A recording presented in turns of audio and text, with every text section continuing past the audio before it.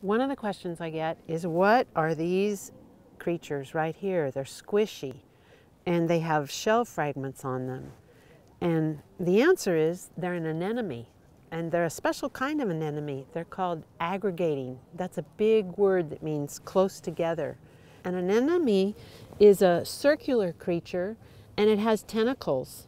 And the tentacles actually catch their food. But right now it's low tide and we can see them, and they live in the high zone, and it gets dry in the high zone and the sun pounds down on them. The one thing they do is they cover themselves, and it's like an umbrella to protect them from the sun so they don't dry out or get a sunburn.